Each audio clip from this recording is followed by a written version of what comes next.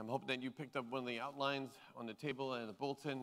We'll be going through the last message that kind of came to me when I was basing some of the scenes from my favorite Christmas movie. If you didn't know that, sorry. I'll put this on. Thank you. Polar Express.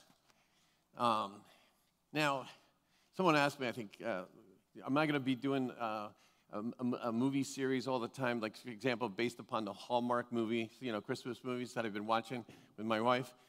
And the answer is no. Okay, just no. But anyway, let's look at a scripture that is often missed, because the book of Jude doesn't really have a chapter. It's actually just 25 verses. So when you say chapter 1 of Jude, there's no chapter 2. But I have to put it up there because some of the Bibles actually have chapter 1. Jude is a very interesting book. It's stuck in there in the New Testament. Very short book, but very powerful in its theology and its words. So let me just read this to you, verses 17 to 23. If you have it in your phone, or you have it if you have your Bible there, turn to Jude chapter 1, 17 to 23. Let's look at that. Dear friends, remember what the apostles of our Lord Jesus Christ foretold.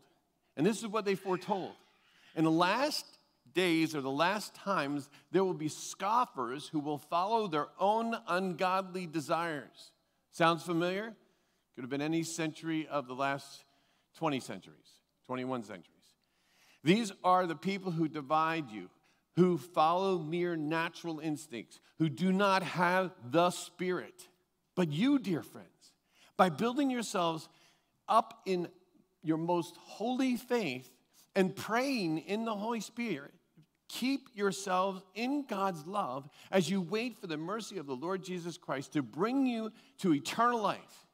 Be merciful to those who doubt.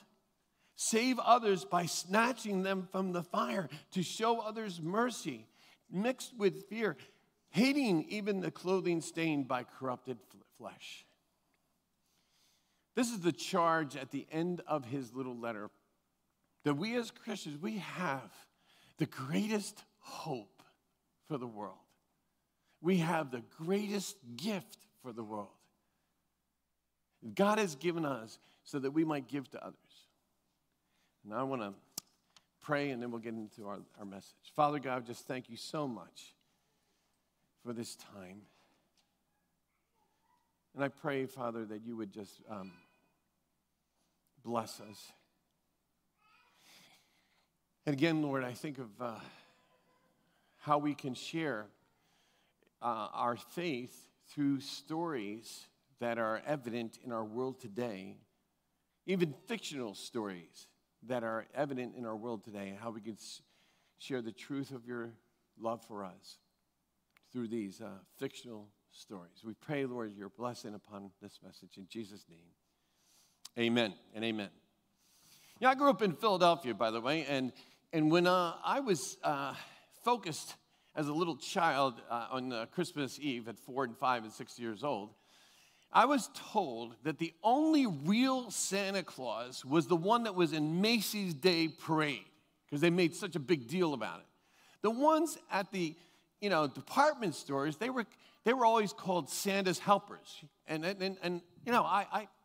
I fully trusted my parents, and I believe that. And I enjoyed that time of childhood. And then I moved on, and I remember a song that came out. And I want to say that sometimes seeing isn't always believing, because I did go to the Macy's Day Parade. And seeing isn't always believing. And there was a song that came out by a ska band in the 80s or 90s. I guess it was the 90s. And ska was popular back then. And it was called So Many Santas, But Only One Lord of All. And I really believe that we have a connection. Those of us who know Jesus as Savior and Lord, we have a connection with that one Lord of all.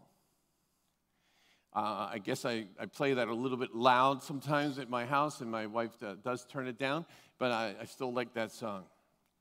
As I was growing up, there were skeptics that came at me, and when I told them about my belief in the big man in the North Pole, they emerged proving to me that just waiting up for Santa was fruitless because maybe he doesn't exist. Maybe he's this or maybe he's that. And actually, we live in an age of skepticism. We live in a place where people are skeptical beyond measure. And their skepticism keeps them dissatisfied with anything that anybody says. Look at the last election. We were so skeptical about everything that was said. And we were always in this anger, dissatisfaction. Even with the medical world, and when it comes to coronavirus, we're skeptical. I think we've been trained to be skeptical. And this leads to some dissatisfaction because we want what we want, and we want it now, and when people can't give it to us, then we question everything, and we become very dissatisfied. Bill Bryson wrote in a book, he said, and this book was entitled, I'm a Stranger Here Myself, about changes that he saw when he returned to America after being in Africa for 20 years. He wrote this in that book. He said, the abundance of choice not only makes every transaction take 10 times longer as it ought to, but in a strange way actually breeds dissatisfaction. The more there is, the more people crave. The more they crave, the more they, crave more. You have a sense sometimes of being among millions and millions of people needing more and more of everything constantly, infinitely, and unquenchably. Does that sound like America, by the way? Did you ever think about what kind of gift you're going to buy your spouse? Or what gift you're going to buy this person or that person that has everything anyway? Isn't it a trial? And then you go to these stores and they have 25 gifts that you give for under $20. And you end up buying something that really they're going to look at and say, oh, okay. And they're going to crave for something else. Being skeptical and being dissatisfied seemed to go together. I have said that there are things that you cannot see that can truly satisfy your life. There are things that you cannot see that can truly satisfy your life. And when we think that buying things or giving somebody something will satisfy them, that's not going to happen. I've lived long enough to know that, and you have lived long enough to know that. Things don't satisfy. What things can you not see that will satisfy? Or what kind of things do you not see that you cannot deny? And I want to look at this. And the question is, why are we so skeptical about the things that we cannot see? Because we do believe in things like ultraviolet rays. I just had another skin cancer cut out of me. Ultraviolet rays are bad. Germs, viruses. We talked about the wind just a couple weeks ago, just to name a few. But there are many other invisible things that people believe in that you cannot see. In an old Gallup poll, 75% of Americans believe in the paranormal. 75%. Of this group, 41% believe in extrasensory perception, 37% in haunted houses, 37%, 32% in ghosts, 31% in telepathy, 25% in astrology, 21% in talking with dead, and 20% in reincarnation. They believe things they cannot see. And the question is, why? Why would you believe in this stuff? Seriously? They look at you and me and they say, well, you believe in a God you can't see. You believe in a Savior that died 2,000 years ago. You think he even existed? I mean, what's the proof, they say? And no doubt, I think sometimes we have a crisis of faith, thinking maybe they have a point. Over the last few weeks, we've been watching scenes from the Polar Express. and I want you to watch this scene, okay?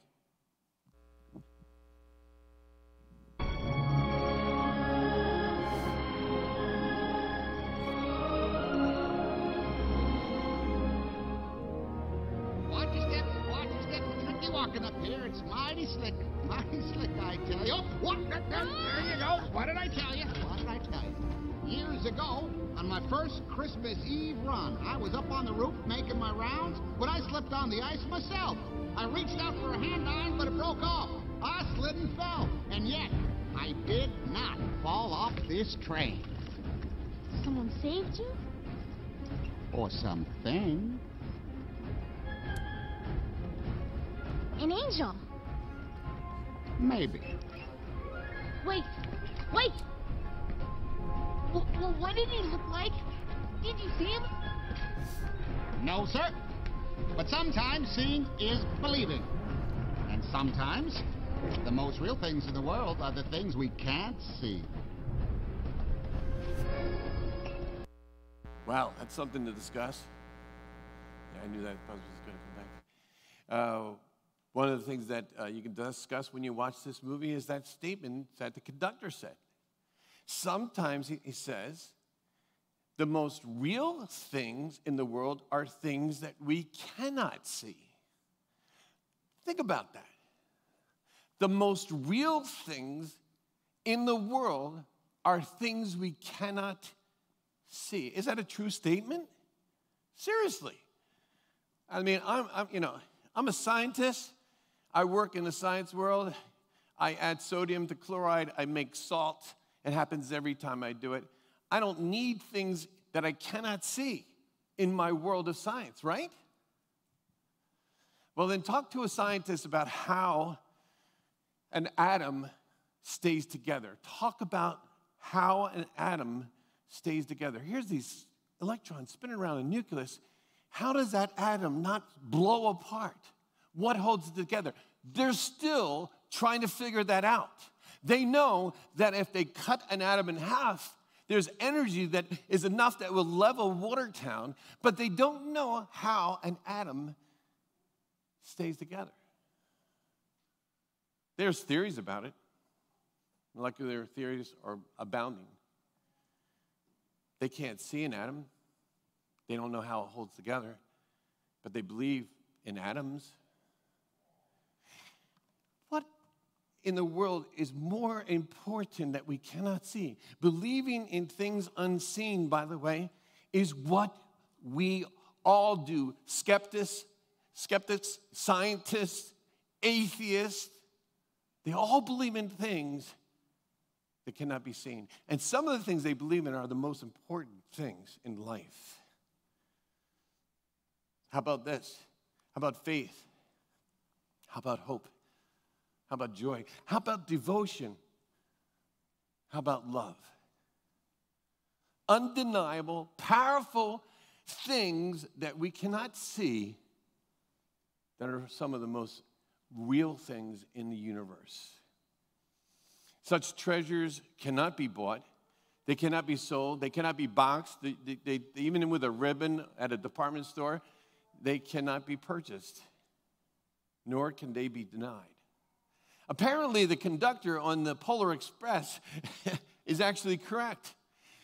If we can accept the reality of these invisible attributes that are so real, then we're not that far away from accepting a God who loves us so much that he sent his son Jesus to die for us because we can't save ourselves, and we know we can't save ourselves. We've tried. As a matter of fact, Janet and I are trying a new diet for 2021. We're going to do it this time. Have you ever heard that before? We can't save ourselves. Only the God who created us can save us. We all believe, by the way, as I said, even the skeptics, even the atheists, all believe, they all live by faith. They all live in something they believe in something they cannot see. You know, there's been a turnaround, and there's research that have proved this. Some of it's old research that I looked at, but it was also quoted in U.S. News and World Report and in Newsweek, and an extensive study by UCLA about 112,000 students in college and universities, they found that over 80% of those students, in referencing spiritual things and things they cannot say, believe in God. 81% actually attend religious services. 64 say their spiritual life is a source of joy. Now, this is old research. I don't know what we would find if we looked at 2020 research. Maybe things have really drastically changed. But their spiritual life, they're looking for something to explain their feelings. They're looking for something to explain the why of life. And some of them have stopped looking, and some are still looking. Let me look at a verse of Scripture with you that we've looked at before. Many of you know this. And, of course, how do you use your faith muscle is the question of these students. And how do you use your faith muscle is the question of the day. Hebrews chapter 11, verse 1, we looked at it before when we talked about believing in things unseen. Hebrews says, now faith is the substance of things hoped for, the evidence of things not seen. Faith is being certain and sure about things that we cannot see. Are you really in love? Yes, I am. All right, let me see your love. Show me your love. What? How can I show you my love? You know, I don't love this person. No, I want to see your love. Well, I can demonstrate it. No, I want to see the actual feeling of love. Now, by the way, Pixar can do that for you in animation. You know, they have that little bouncy heart, you know. They could show you that in Pixar. But these are unseen things that you are certain and sure of. And Hebrews says that's what faith is all about. To be certain and sure of the fact that Jesus loved you and died on the cross for you and saved you from your sin. And we could be certain and sure of that. That's not a wishy-washy hope. That's a solid hope. We're built on a solid foundation of truth, God's truth. So faith is being sure and certain. Look what Acts chapter 11, verse 21 says. It says, and the hand of the Lord was with them, and a great number believed and turned to the Lord. Look at verses in the book of Acts. As the word of God was being preached, the people were gripped by the Holy Spirit and moved to believe. Something that they never even thought of. Something that they weren't convinced of by a lot of logical reasons, but they were moved to believe in the truth. This is a great verse for all of us who worry about our loved ones who maybe are still outside of Jesus Christ. Now, when the Gentiles heard this, they were glad and glorified, they were glad and glorified the word of the Lord. And as many as has been appointed to eternal life believed. Whoa! They glorified the word of God. They heard the word of God. I'm believing that they were convinced of the Holy Spirit. Remember, we looked at that in John 16. The conviction of the Holy Spirit was on them. And they were appointed for eternal life, so they believed. They had an appointment with God. You know, by the way, we have appointments with doctors, and we wait in the waiting room for an hour and a half, 2 hours, and we keep wondering if they know that we have an appointment with them. But God had an appointment with these Gentiles. I have an appointment with you, and they believed. God entered into their lives. This Holy Spirit brought the conviction, and somehow the Holy Spirit and our heart worked together so that I would one day trust Jesus as my Savior and Lord. I had an appointment with God. Wow. So faith is being sure and certain, but God is also on our side and moving us to that faith. Being appointed for eternal life. I want to look at this. Being sure and certain is being appointed for eternal life, being glad and honoring God's word, knowing that the Lord God is with you. He will never leave you nor forsake you. That's the truth of Scripture, even in the darkest of times. And by the way, one of the blessings of a pastor is to go into a hospital and see somebody suffering and horrible cancer or disease that they know they're going to die of, and being encouraged by that person in the bed saying, you know, Pastor, I'm so happy you visited me. How are you doing, Pastor? What can I pray for you? They say to me. And I look at them and I go, and they're just waiting to go home to be with Jesus. That's what our faith does. Our faith changes our perspective. It's sure and certain. It's knowing that the Lord is with us no matter what happens. Now, do we all slip and fall? I love the kid slipped and fall, and he was grabbed. And then, of course, the conductor had his story. Do we all slip and fall? And the answer is yes. All of us slip and fall. All of us have difficulties in this life. And sometimes we're not always faithful. But Jesus is always there to catch us. He wants us to be on the train to glory. He wants each one of us to make it home, even more than we sometimes want to make it home. I love the way Jude ends. And by the way, if you have your Bibles open to Jude, you know this passage very well because it's a benediction. In Jude 24 and 25, it says this, now to him who is able to keep you from falling, the word is stumbling. To him who is able to keep you from stumbling and to present you faultless before the presence of his glory with exceeding joy, to God our Savior, who alone is wise, be glory and majesty, dominion and power, both now and forever. Amen. See, God is able. Jesus is able. He wants to pick you up, and he wants to take you home one day. Do you have faith that he will be doing that? Do you have faith that he can do that? Moses Bitok celebrated becoming a U.S. citizen, and that would have been enough for the Kenyan-born native, but he was on his way from the federal building after being sworn in as a citizen of the United States. And Bitok stopped at a gas station to see the winning numbers of the hot lotto game, and he found out the same day that he became a citizen of the United States that he won $1.8 million in the lotto.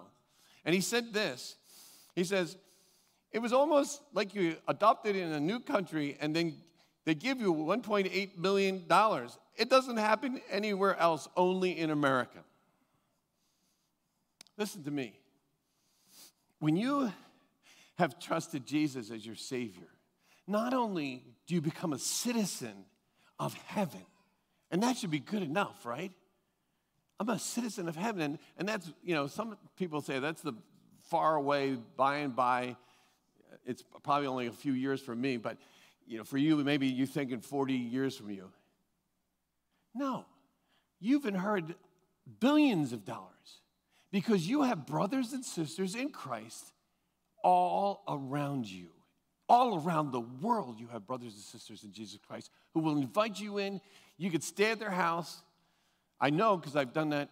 And eat their meals, and they will even give you money to help you on your way. And you don't even know that because you can't see them. They're the unseen family of God that you have. Do you believe it? Do you believe you have that family? I'll tell you, I believe it. And I have banked on it sometimes. I have banked on it when I was out of money in Ohio and I was out of gas. And I banked on it. We are just like Moses, Bitok. Not only did we become a citizen of heaven, but we inherited the family of God. Amazing. What does it mean to be a Christian? Joseph Roy in Leadership Magazine wrote this. Joseph Roy said, a true Christian is a sign of contradiction, a living symbol of the cross. He or she is a person who believes the unbelievable, bears the unbearable forgives the unforgivable, loves the unlovable, and is perfectly happy not to be perfect, is willing to give up his or her will for another, becomes weak to be strong, finds love in giving it away. If that's not your definition of Christian, then you're missing out on the Christian faith. You're missing out on what it means to be loved by God and to do his will. It's a royal ride to live for the King of Kings and Lord of Lords. There's an account of Jesus healing a blind man, and the blind man sees in chapter 9 of John. And by the way, as I'm studying through John, I'm talking to you about John, but you'll be hearing these sermons in the next weeks to come. The disciple asked about this man, who sinned that made this man blind? And Jesus answered, no one sinned, but that the work of God might be displayed. And then Jesus makes some mud with his saliva, puts it on his eyes, and all the girls in the Sunday school class go, ooh, and tells the man to wash it off in the nearby pool. The man is healed, and when he is questioned later, he says this, whether Jesus is a sinner, I do not know, but one thing I do know, that though I was blind, now I see. What did he see? Was it just that his eyes went from darkness so that he could see the trees? That's what we're thinking. But you know what? I think he saw Jesus as a Savior of the world. And that's the seeing that you and I need to see. What keeps a person from seeing when they have spiritual blindness, or keeps us seeing the reality of Jesus' love and his power to heal us when we are in darkness and we think there's no such thing as God? Spiritual blindness must be overcome. I want us to look at one more scene, and it's about belief. And I want to answer the question, how does one believe? Now, every story is different, but let's watch this scene, okay? Here we go.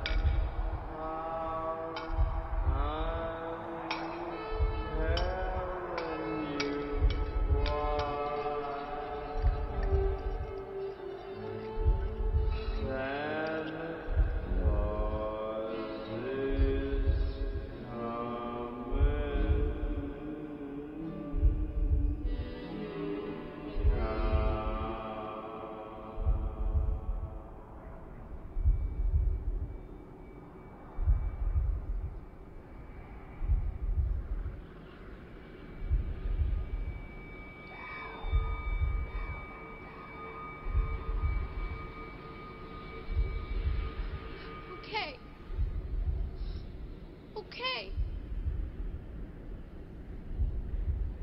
I believe. I believe. I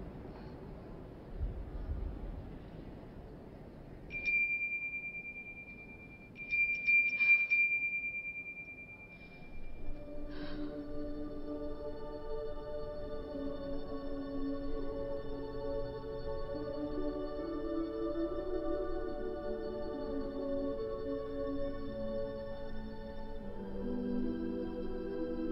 What was that you said?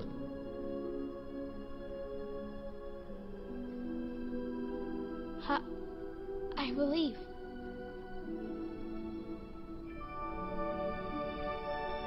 I believe. I believe. This is yours. I believe. I believe. The bells were ringing all around him. I don't know if you saw the movie. The bells were ringing all around. He couldn't hear them. When did the boy hear the bell? Before or after belief? Come on, guys. When did he hear the bell? Before or after? After he believed. You may have noticed that everybody else was cheering about the bells. And if you watch the movie, they're all cheering and having a great time, but he cannot hear the bells. Though the bell was always ringing, the sound of all the bells was there, that he couldn't hear it. Everybody else was having a cheering time hearing the bells, but he couldn't hear it. The boy had ridden the train of exploration, the Polar Express. He pondered the question of his fellow travelers. He heard the convictions of those who believed. But at some point in time, a decision had to be made to believe. You know, I don't know if you remember Billy Graham. Billy Graham was a great evangelist of this last century. And Billy Graham had a magazine. Does anybody remember the title of the magazine that Billy Graham? Do you remember, Hope? Decision Magazine.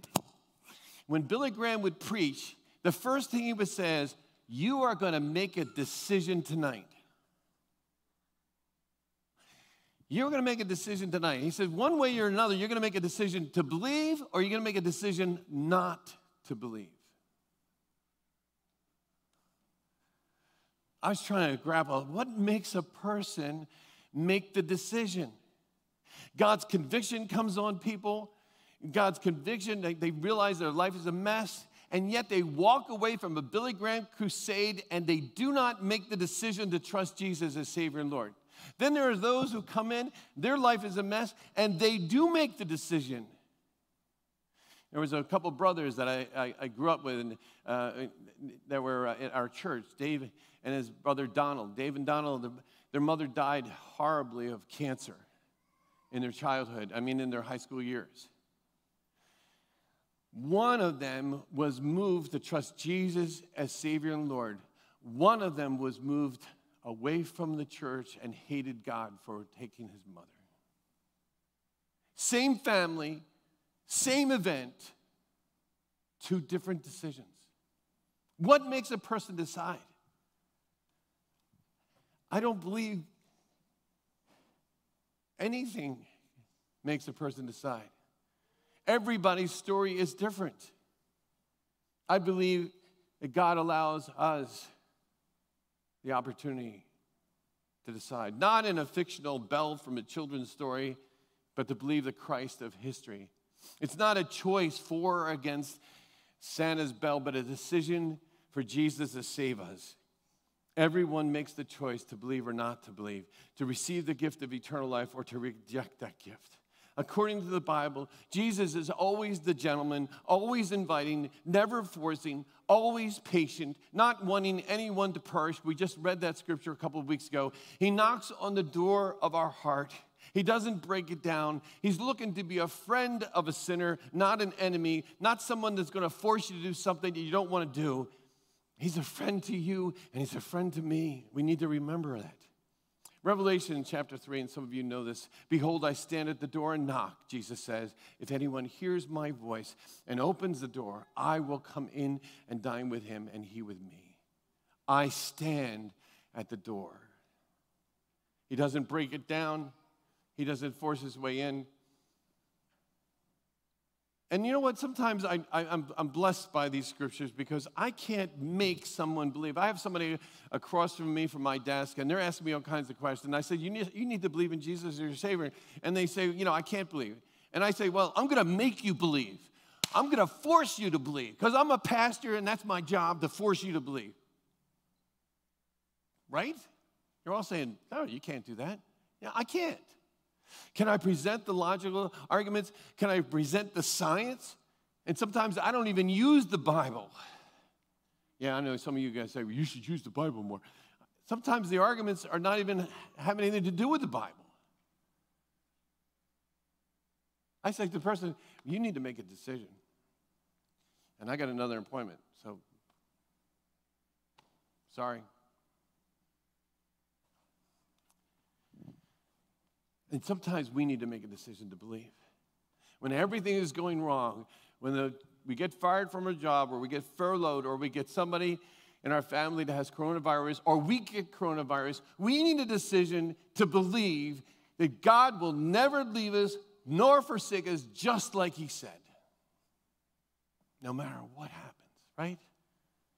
And I've been really long today, so let me finish. And remember the father of the epileptic boy at the Mount of Transfiguration when the disciples came down, Jesus came down, and Jesus said to the man who wanted his boy healed, he said, everything is possible for him who believes. And immediately the boy's father exclaimed, I do believe. Help my unbelief. That's a good prayer, by the way. That is a great prayer. Let's bow. Father, that's what we sometimes need to pray. Help my unbelief. I see things in the world that distract me and my family. Some things are happening in my family, and I wonder if you're there hearing my prayers. I wonder if you are in control of this crazy world. I wonder where you are. I believe. Help my unbelief. Help me to stand again on the rock of my salvation. Help me to understand that no matter what the circumstances of life, I can trust you. I can rely on you. I can know and be certain that you're with me and you will take me home someday. Father God, I pray for anyone who's struggling with their faith this morning. I pray right now if there's one person that you need to reach down and touch their heart this morning, or that is watching online, Lord, I just pray that you would touch them. As a matter of fact, I just pray that if anybody here or at home are just feeling it, that they would do something.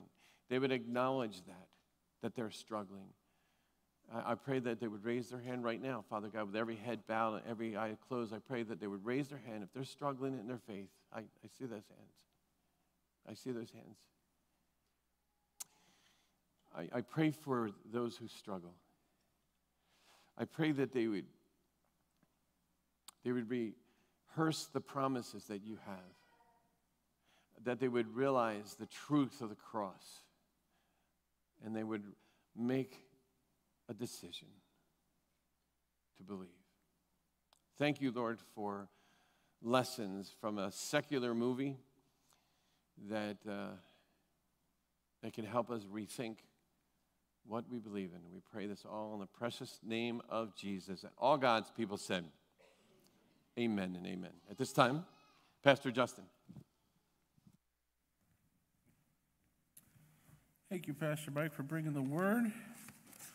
I'm Pastor Justin, the family pastor, if you can't recognize me behind the mask. Welcome to 2021. How many of you are optimistic that there are great things ahead of us this year? Wow. Okay. The rest of us are just too tired from 2020. Okay. Well, a few announcements this morning. Bruce Pulse will be having a new adult connection class, but they will be meeting at 9:30 here at the church, not at 9:30. The class is called How to Speak Joy. Reason it meets at 9:30. That way, once they're done, you can go straight to the 11 o'clock service. Also, a reminder, it is traditional when we have communion that we take two offerings, but we don't actually have ushers that do that. We just now have the plates and the baskets out there as you leave. The plates are for the ministry fund. The baskets are for the benevolent fund, which we take once a month during communion. Thank you for your generosity. Also, Christian Missionary Alliance is doing 40 days of prayer, and they have a devotional online at cmalliance.org, or if you don't use the internet, or you just like to be one of those people that have it in your hand, we have printed some out there that you can take with you, and you can read the devotionals, and pray along with hundreds and hundreds of other Alliance people as we begin this year. There's going to be a new prayer time on Wednesdays at 6:30 that Pastor Mike will be leading. You may want to be a part of that. And finally, we have membership class at 6:30 or 8:30 on the 7th and the 9th. You only have to come to one of those two. If you're interested in membership, there is a sign-up out there to let us know that you are coming. And we would appreciate the heads up that you're coming so that we can make preparations. Well, whether we wanted it or not, we are in 2021. And the God of 2020 is the God of 2021. And he has kept us this far, and I believe that he will keep us in 2021 as well. So with that,